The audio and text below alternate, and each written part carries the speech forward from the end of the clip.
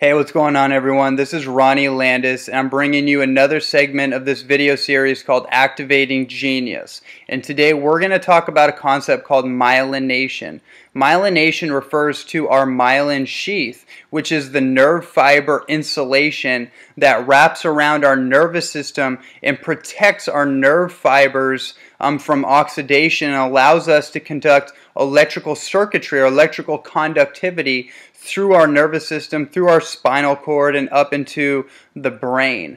Idea I want to bring to you guys is that when we're trying to develop a skill, a talent, an ability, we're trying to develop mastery over these skills, we want to, basically it has to do with myelinating ourselves towards that skill. There's a book called The Talent Code written by Daniel Coyle, and he correlates some of the most talented people all over the world in different areas, what he calls talent beds, where extraordinary amounts of talent are produced in different areas of the world. And he came down to the conclusion that they've actually developed their myelin sheathing to a point that expresses a proclivity towards developing that skill more and more.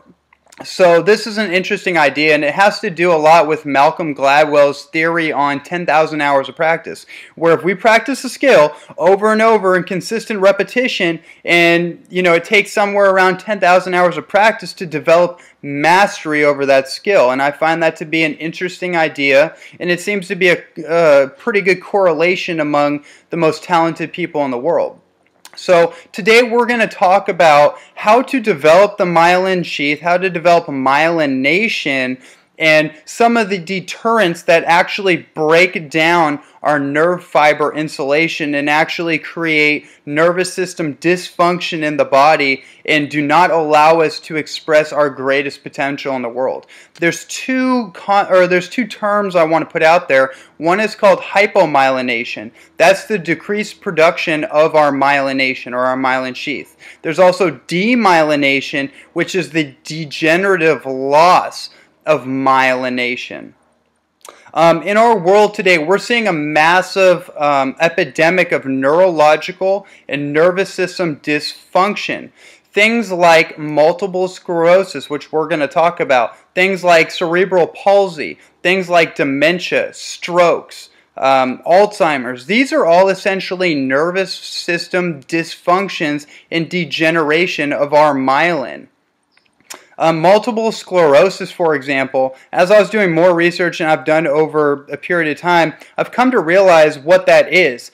Basically, multiple sclerosis is a scarring of the myelin sheathing that's surrounding our nerve fibers and our spinal cord, which causes severe oxidation, breaking down that protective mechanism. So when that protective insulation starts to break down, it creates an opening essentially for oxygen and other toxins to get through, and starts to break down the transmissions of our nerves or our neurons.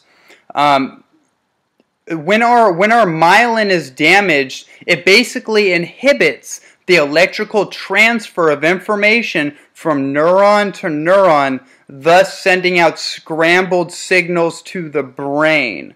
So this is really important when we're talking about something called activating genius. We're trying to activate higher faculties of mind and body, and we can't do that if the electrical conductivity is being subdued. If the message is that we want to send, for example, if we want to send certain signals to our muscles to act, right, we need to be in high nerve functionality. But if those messages are being scrambled, we're going to start to experience degeneration. This is what happens with multiple sclerosis or any of these other nerve dysfunctions, is that MS, for example, is when it's basically the inability for the brain to send electrical signals to muscles to perform simple tasks. So the simple actions like moving my hand up and down that we take for granted, people that have severe onset of MS, those signals are being scrambled and they're not able to perform those actions. So the jitterness starts to take on. You see this in a lot of people. So that has to do with nerve function.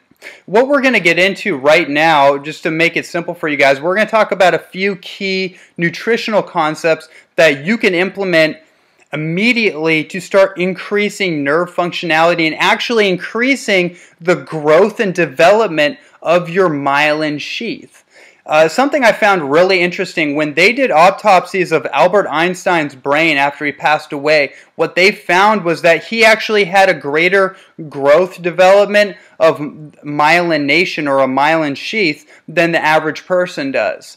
And actually what they're finding out is that when you develop a skill and you do it over repetition of time, that myelin sheath starts to increase and grow and develop, and that's what starts to develop talent. Also, what I want to put out there, because I am a nutritionist and that is my focus, is that the repetition and consistency of a skill is only one end of the equation. If we're not supporting and supplementing our physical apparatus with the nutrition it needs to perform these skills over long periods of time, we're going to start to break down. You see this with professional athletes like Michael Jordan or Allen Iverson or any great athletes, that once they start to get in their older age, they're no longer able to start producing the same physical attributes that they once were. Now, it's not because their muscular has changed really, it's because that myelin has started to break down and de-sheath. And a lot of times with athletes, they're not supporting their body with the nutritional support. So what I want to talk about is actually a few key components that can help increase the longevity of anybody, not just athletes, but actually as it pertains to athletics, to increase longevity of performance, but also with longevity of health, because we know when we develop our neurological capacities, we're able to experience a longer lifespan and we're able to experience a longer quality of life. So let's get into it. The first thing I want to talk about is essential fatty acids. Now, I have a few other videos. There's going to be cross-referencing of this information through the different videos that I have, because it all kind of connects together, it connects the dots. The first thing I want to say is DHA, docosahexaenoic acid, which is an essential fatty acid for brain development and brain functionality, and specifically also for the eyes, which ties into our nervous system, but specifically for protecting nerve fiber function. DHA is largely concentrated in the myelin sheath. So when people start to have essential fatty acid or the polyunsaturated fat DHA, they start to deplete that from the body. It creates nervous system dysfunction. Now let's tie that into magnesium. We're going to talk a lot more about magnesium in a later video, but one thing about magnesium is that it activates an enzyme in the human body called delta-6 desaturase. And that enzyme is known for being able to successfully convert ALA, alpha-linolenic acid, into EPA, which is a direct precursor for DHA. Now there's other cofactors involved with this conversion, like vitamin C, vitamin B6, B9, folic acid, a number of other things, but magnesium is super powerful, and people that have ADHD or ADD have been known to be able to actually reverse these conditions by taking a magnesium supplement. I suggest, if you're going to go that route, take an Angstrom magnesium supplement. Mineral Life has a great one that actually is combined with fulvic acid, which helps drive in the mineral to the cell. Also magnesium-rich foods. Obviously, people that know me know I love cacao. Cacao is the #1 food in the world in magnesium. It's also chlorophyll-rich foods. The central molecule in chlorophyll is magnesium. Chlorella is the highest chlorophyll food in the world. It's 10% chlorophyll. If you want to drive this in further, I would suggest getting on high amounts of chlorophyll, and we're going to talk a little more about that when we talk about detoxification in a later video. The other mineral that I want to talk about briefly is sulfur. Sulfur is an incredible compound for repairing nerve fibers, repairing muscle tissue, repairing really every single tissue in our body. It helps to repair and maintain that and maintain elasticity. Now, what I really am into is MSM, methane, which is a derivative of DMSO, dimethyl sulfoxide. MSN is really powerful, and we're going to talk a lot more about that in a future video on calcification, breaking down these crust layers that actually attach themselves to our nervous system and inhibit that transmission of information. I want to read a quick segment in my book, right there if you can see that, The Live It Lifestyle on Sulfur. Let's find this chapter or this section here. I probably should have had this laid out. Okay, here we go. So, sulfur, the healthy maintenance of tissue fibers, ligaments, muscle tendons, and joints are heavily reliant on sulfur. Nervous system conditions such as palsy, multiple sclerosis, and Parkinson's disease are due in part by the breakdown of the thin protective material that coats our nerve fibers known as the myelin sheath. Once these layers are edged off our nerve fibers, the nervous system begins to become oxidized from acid-producing oils, foods, false sugars, radiation, electromagnetic frequencies, and other known toxins. Sulfur is critical for collagen synthesis, which builds our skin, hair, and nail cells. So we're going to talk about that a little later in a future video.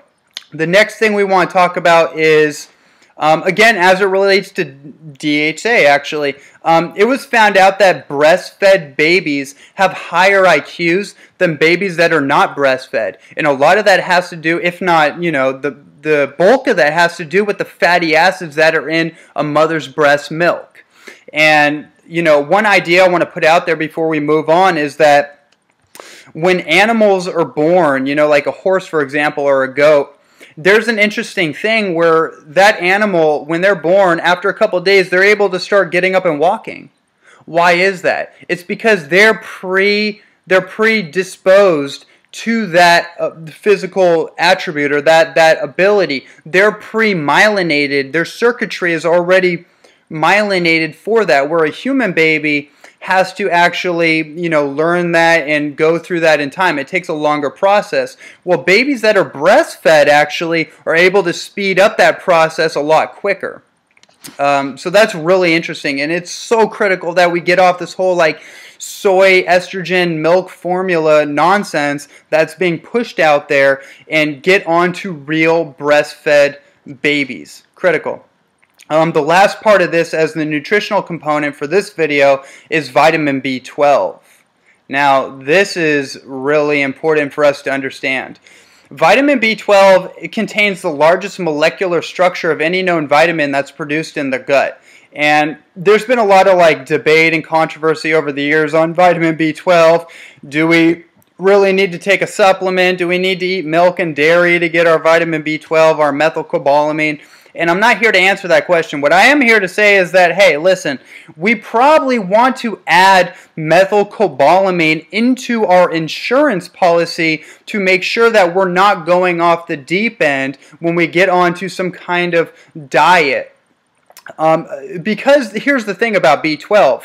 The repercussions of depleting your body of B12 over the years is far more detrimental than being in the guessing game about it. So my advice is that, do your research on this, but it's probably a good idea from time to time to take a methylcobalamin B12 supplement, just to make sure that you are saturating your body with that essential nutrient. B12 is critical for, the same as DHA is, neurological function for our brain chemistry and our nervous system. And people have been known to have severe nervous system breakdowns from not having enough vitamin B12.